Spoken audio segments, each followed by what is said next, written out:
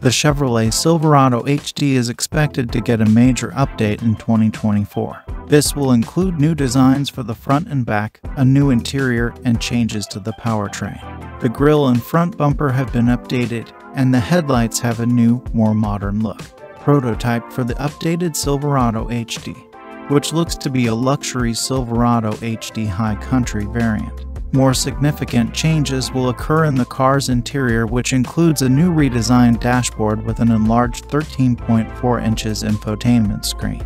The design is similar to the one in the updated Silverado. The accents are made of porous wood, and the center console and armrests have a new look. Details about the engine are not yet known. The current model comes standard with a 6.6-liter V8 gasoline engine that makes 401 horsepower and 629 Nm of torque.